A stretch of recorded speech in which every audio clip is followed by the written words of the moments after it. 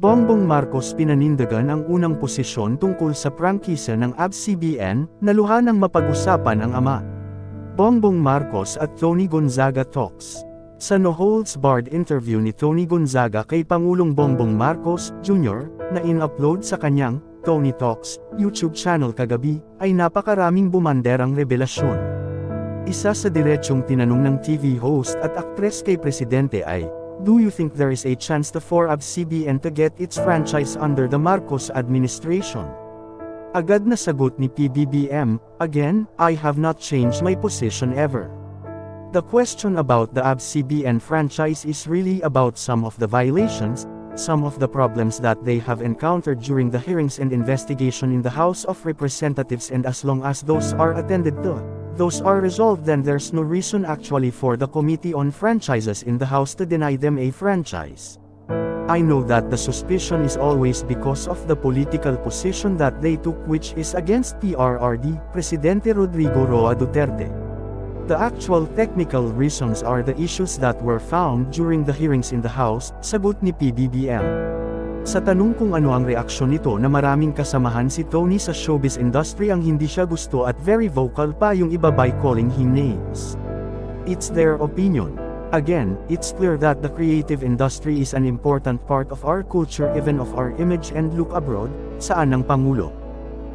Sa unang State of the Nation address o SONA ni President Bongbong noong ika-27 ng Hulyo taong 2022 ay nasambit nito ang tungkol sa creative industry, kaya ito ang naging lead ni Toni para hinga ng reaksyon tungkol sa mga kasamahan niya sa showbiz.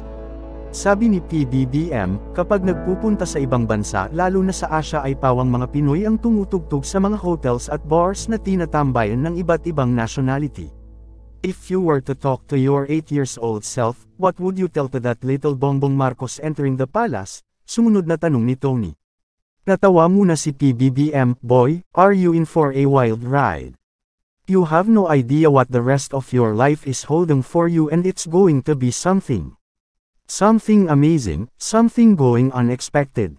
There's so many things that happened in my life that were so unexpected.